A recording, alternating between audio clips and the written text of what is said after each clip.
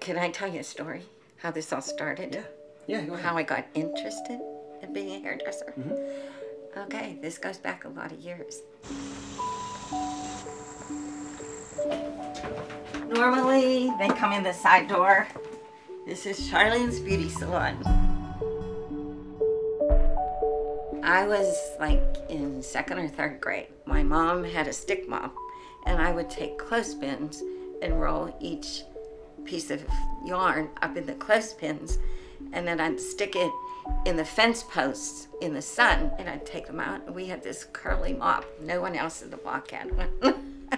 That was the beginning, and then I did go to beauty school and got a real dryer. You could tell a lot about people once their hair is wet. That's why I would miss this. Probably not the work so much, it's the people. Jean spilled it all over the street. Yeah, meatballs the dog going next down door there. came running.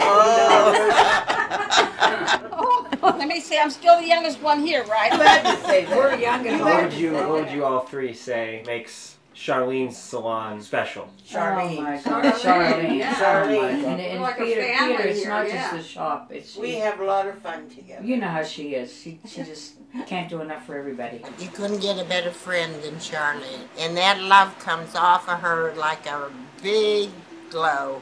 Who do you come to? You come to Charlene. You know?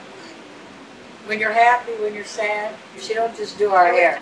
We tell secrets about our families. We cry on each other's shoulders. Oh yeah, how many times? How many times? And people around her are really blessed to be her friend.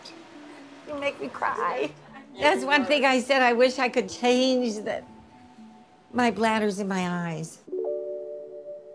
My goal in life was to be a wife and a mom. So this was the best of both worlds. I could be a working mom, but I still stayed home. Never made a ton of money, but it works. I loved it. So, let me tell you, I was born. No, she wasn't. She was hatched. We had nothing. Or we didn't had it know all. it. I was just going to say, and we didn't know it.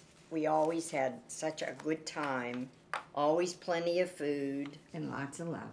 and lots of love, and lots of laughs. This is Christmas at our house. These people are all gone now.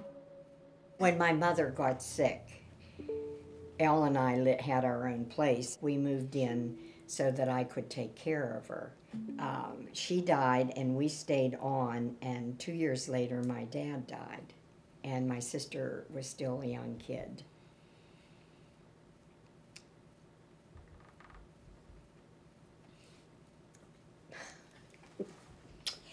So we stayed, and we just made one big happy family. My mother would be so proud of my sister.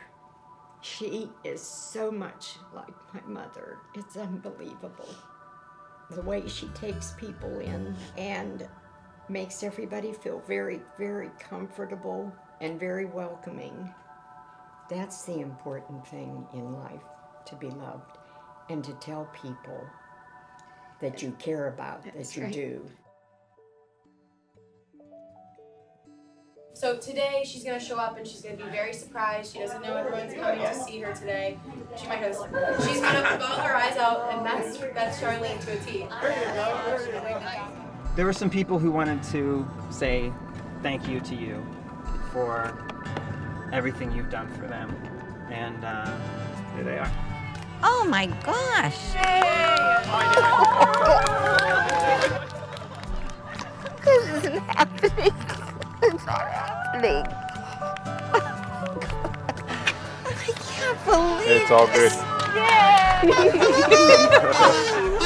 He had to bring something. I just sat beside you in church. I couldn't wait to read it. This is my whole life of people that I love so much. I've been so fortunate.